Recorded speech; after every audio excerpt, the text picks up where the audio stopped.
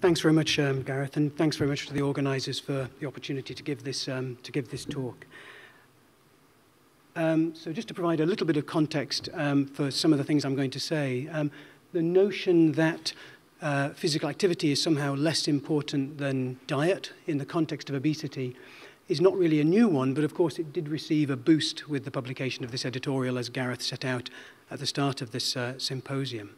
And just to highlight that this isn't just a British thing, this story made it to the United States as well. Here it is being repeated by the American Heart Association. And one of the problems that we face with some of these messages is, of course, that it appears in the press, and this is the kind of thing which the public read. And the message in some of the newspaper articles was even more strong than in the scientific papers, basically saying that you might as well not bother with physical activity, and the new bad guy is, of course, sugar. And the problem we face is that this reaches the decision makers. So here's a discussion in the British Parliament on the subject of obesity, and Lord McColl is lambasting the Department of Health and NICE for their focus on exercise as a strategy for the prevention of obesity, and he's telling the people from NICE to go to the gym to try to understand just how little exercise contributes to an energy deficit. So that's the context, and within this context I see two very much interrelated questions. The first question, which John also touched upon, is what exactly is the impact of exercise and physical activity on energy balance? Is Aseem Malhotra and Lord McColl correct in their view? And the second question is, what is the impact of physical activity independent of energy balance? Should we be focusing only on energy balance? So to tackle the first question, first of all, what I want to do is just to explain one of the tools that we've used quite a bit over the last few years to help us to get a handle on this question. It's a bit different to the device that John was talking about. You can see the instruments up here.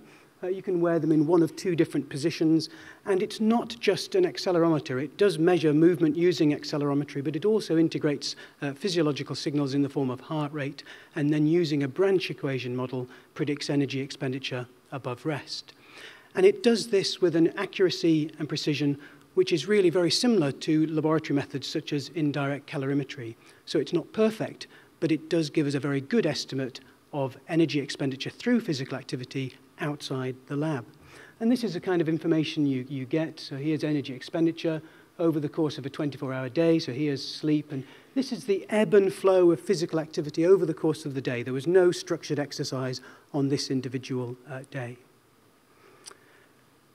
And we used these tools alongside a prescribed exercise intervention to allow us to pull out the energy that was expended during the prescribed exercise. And these are the results from one of those studies. So I'll just explain what we've got. This was a 6-month prescribed exercise intervention in self-reported sedentary middle-aged men. We've got physical activity energy expenditure on the left-hand side, and here's the time course of the intervention. This is the control group. This is the intervention group. And these hashed bars is the energy expended during the prescribed exercise. Now, by week 18, the people were engaged in around about 4 hours of exercise at an intensity of around about 70% VO2 max. So a quite substantial amount of energy being expended through exercise. And this equated to around about 15% of physical activity energy expenditure, which was somewhat less than 10% of total energy expenditure. This, of course, could be an important amount. It could avoid weight gain. It might introduce an energy deficit and lead to weight loss. But perhaps the notion which is captured by Malhotra and Lord McColl is that for 4 hours of demanding exercise, the reward in terms of the energy deficit is relatively modest. And perhaps what they're also trying to capture is the idea that it's much easier, as John was indicating in his talk earlier on, to consume much more energy than it is perhaps to burn it off, as Lord McColl said, through physical activity. So does this mean that it's true? Does it in fact mean that you can't outrun a bad diet? Well, let's just look at this graph again.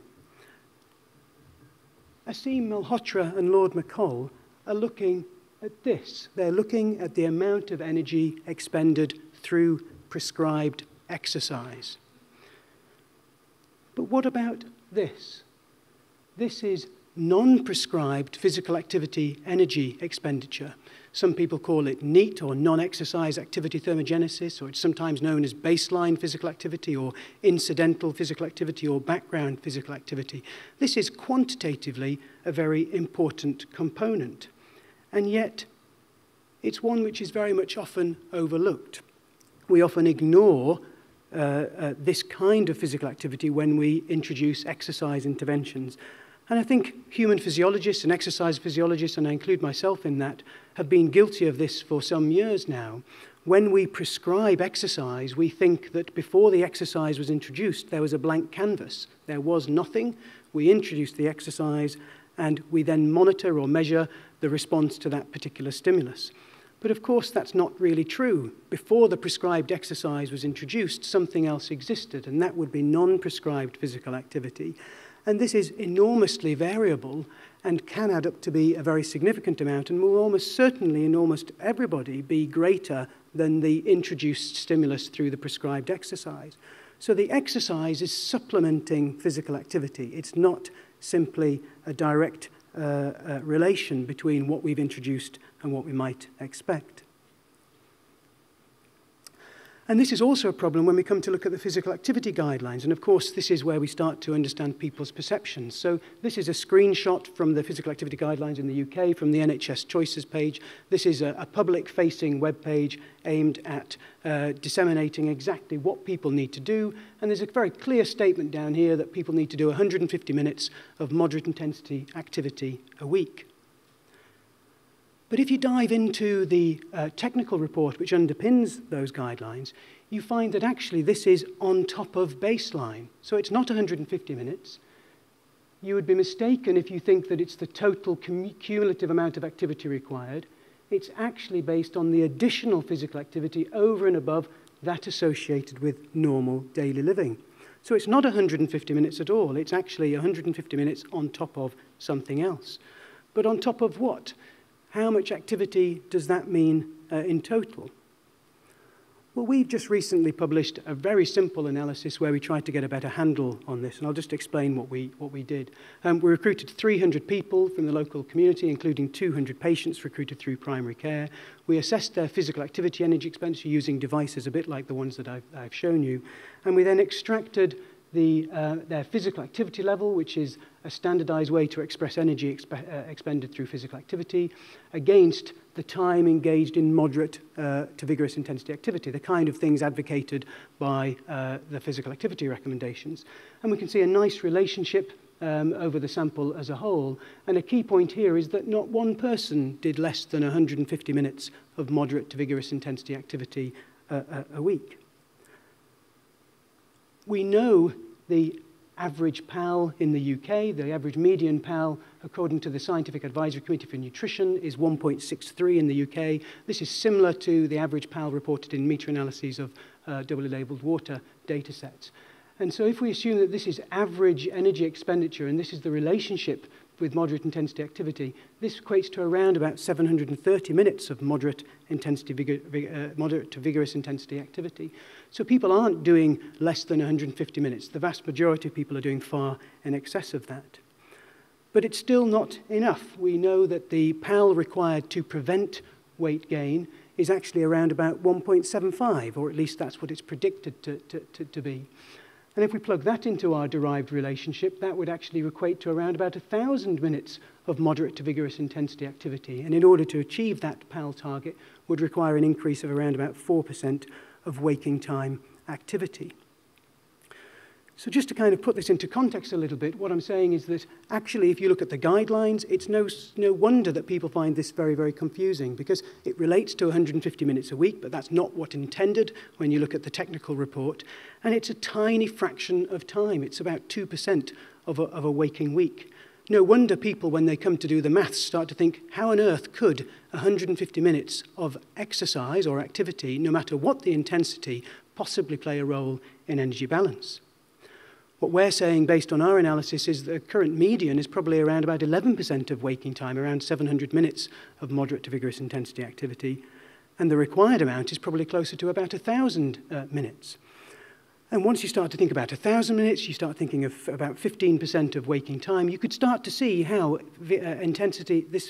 physical activity of this intensity could play a role in energy balance.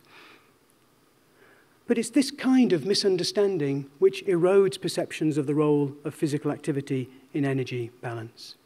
And of course, one of the other things that we neglect in talking about activity in these terms is we're talking about just moderate to vigorous intensity physical activity. What we really have to do is to characterize the full increase in energy expenditure above rest. And if we do that, then actually I think the picture is really, really very straightforward.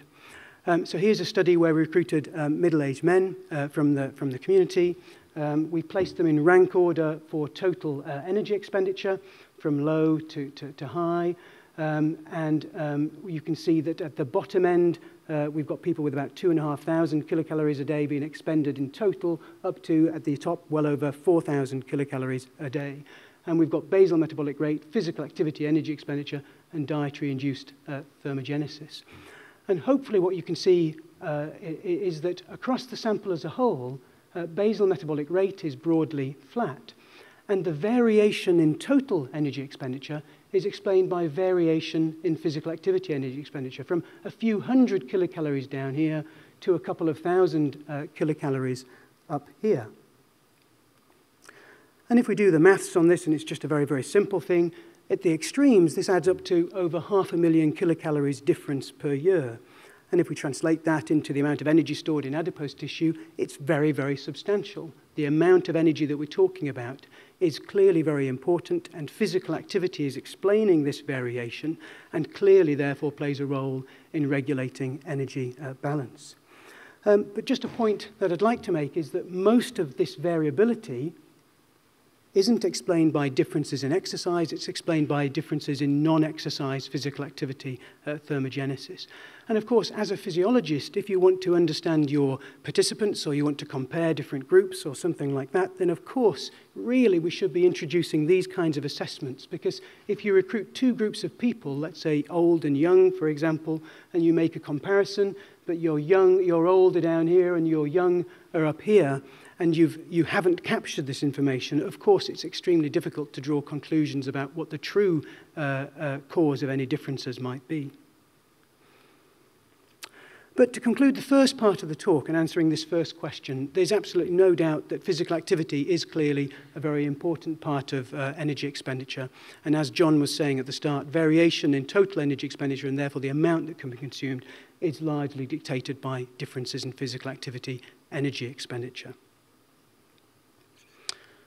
So moving on to the second part of my talk, what is the impact of exercise and physical activity independent of energy balance? Well, a few people have addressed this question in a different way in the past, and there are some very eloquent studies which have been designed to address when you introduce exercise alongside caloric restriction and you match it for an energy deficit, adding exercise leads to additional benefits over and above just the energy deficit alone. But one of the problems with these studies is that, of course, you have introduced a deficit through physical activity, and so we still don't know whether it's the deficit which is driving some of these changes, or indeed the interaction between the exercise and the deficit which has led to these benefits. So we designed a different study to try to unpick this in a slightly different way, and this was published in the Journal of Physiology just over 2 years ago. And what we wanted to do was to look at exercise, but in the context of overfeeding and reduced physical activity. And I'll just explain the design from a conceptual perspective before I get on to some of the results. So we recruited two groups of young, healthy, active men, and we assessed at baseline their energy intake and energy expenditure. And then we asked the surplus group to consume, based on their normal diet for a 1-week period, 50% more than they would normally consume. And we also asked them at the same time to reduce their physical activity by to a maximum of 4,000 pedometer steps. So we introduced an energy surplus. In the other group, we did exactly the same thing, but we also asked them to do a daily bout of exercise for 45 minutes at about 70% of their VO2 max. Because they're expending additional energy, we also then provided additional energy in their diet so that we had, at the end, a similar energy surplus. So we have two groups experiencing an energy surplus, one with and one without prescribed exercise.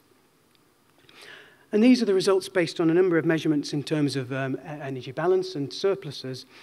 So this is the surplus group on this side. So here's the energy intake, the energy expenditure, and this is the surplus that we achieved during the 1 week. And this is the same thing for the surplus plus exercise group. So the surpluses were similar in the two groups. And these are some of the results. So this is the insulinemic response to a standard oral glucose tolerance test, and this is the data for these are the data for the surplus group. So here's the insulin response. You can see there was a very profound increase in the insulin response to an OGTT in the group which experienced this surplus. In the exercise group, in response to the same surplus, there was basically no change.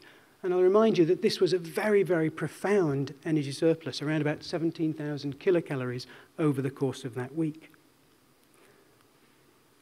If we look at other systemic changes, we saw that exercise prevented or reduced changes in blood pressure, in total cholesterol, in LDL cholesterol, and so on. So clearly the exercise, even though there is a very, very profound energy surplus and the people were gaining weight, is doing something to counter those changes. And the most surprising thing for us was just how strong the effect was, even in the tissue where the energy was being stored. So we took adipose tissue biopsies before and after the intervention. So here we've got the relative gene expression. A value of 1 would be no change for these different genes. And we've got the surplus group and the surplus plus exercise group. And hopefully what you'll see is that the changes in the surplus group were very, very profound. And in the exercise group, they were either much less severe or in some cases non-existent. So the exercise is creating some kind of an effect even in the tissue where the excess energy is being actively stored. And so the conclusion from this study is that daily exercise protects against the negative impact of an energy surplus, even in the tissue where the energy is being stored. And we think that this overfeeding and reduced activity model is a useful way to truly unpick the independent effect of exercise because it's conducted within the context of a surplus. So what are the mechanisms for this particular finding? Well, the short answer based on this particular study is we don't know. I was hoping to be able to present some results from a follow-up study, but we haven't managed to finish recruitment yet. But we could look at some of the data and try to make at least some educated guesses. So one of the things that we did see, and this might be to be expected, of course, is that even though we've managed to match the energy surplus, of course, the group that were doing exercise was using more carbohydrate during the exercise. And so, of course, over the course of the week, when you add it up, even though they had a very positive carbohydrate balance, it was less positive than it was in the surplus group.